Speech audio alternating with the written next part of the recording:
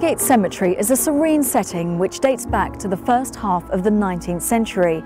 Here, where nature envelops the tombstones, over 170,000 people are buried. And it's here that you will find White Eagle Hill. It's where the Polish freedom fighters are buried who fought in the November Uprising of 1830 to 1831. And it's here where lies Ludwik Oborski, whose eventful life could be the basis of many a film.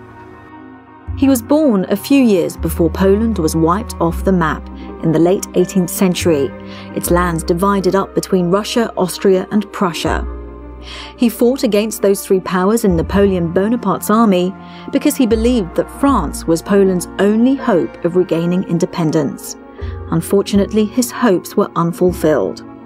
In 1830, the Russian Tsar's troops mutinied against him, demanding that he recognize Poland as an independent state.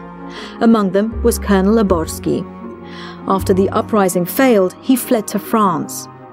In 1848, he fought in Frankfurt and northern Italy as a revolutionary. In 1848, he returned to Poland. A year later, Oborski, now aged 60, took part in the uprising in Baden.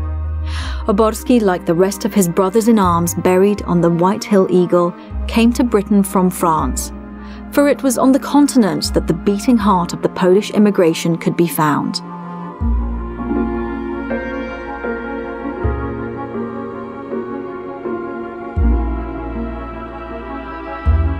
After the November Uprising, several thousand Poles escaped Russian persecution by seeking refuge in France. For Poland and its countrymen, the concept of fighting abroad for a free, united homeland dates back beyond the Second World War. Poles were fighting for an independent country as early as the first half of the 19th century.